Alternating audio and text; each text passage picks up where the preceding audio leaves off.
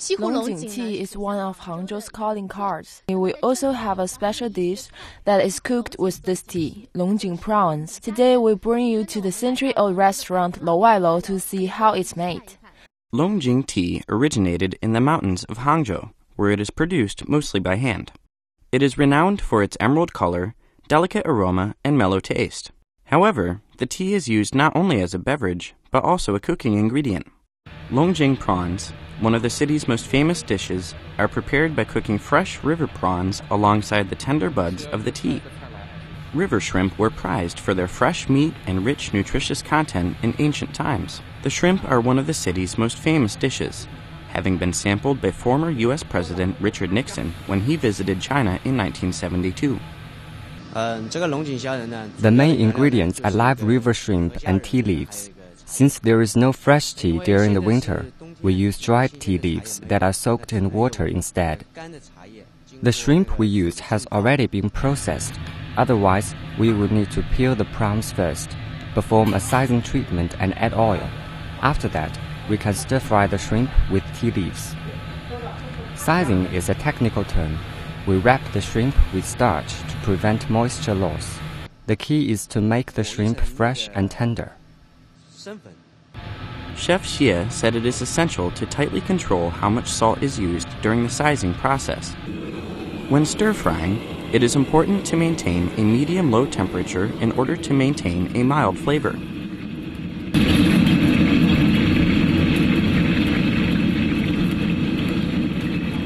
Stir-frying can only be done for a few minutes. The shorter the time, the fresher the shrimp will be. After the shrimp is fried in lard, it is removed from the lard and drained.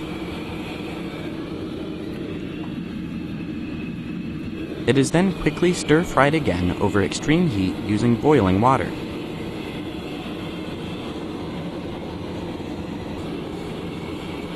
After this, the tea leaves can be added.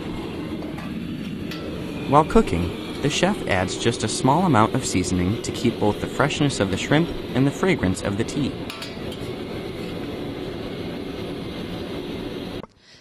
Finally, I can taste Longjing prawns. As you see, in order to show the special ingredients of the dish, the chef puts a cup of Longjing tea on the plate. The plating looks very attractive.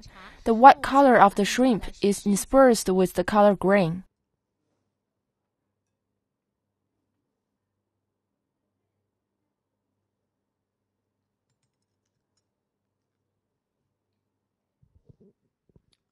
It's very tender and refreshing indeed.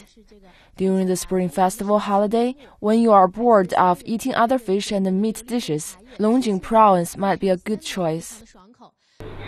The unusual combination of tea and shrimp produces a taste that is distinct, pure, and fresh. And like many other dishes in China, there is a story behind the Longjing prawns. In fact, Longjing prawns are originally created as a mistake by the chef who was in a hurry.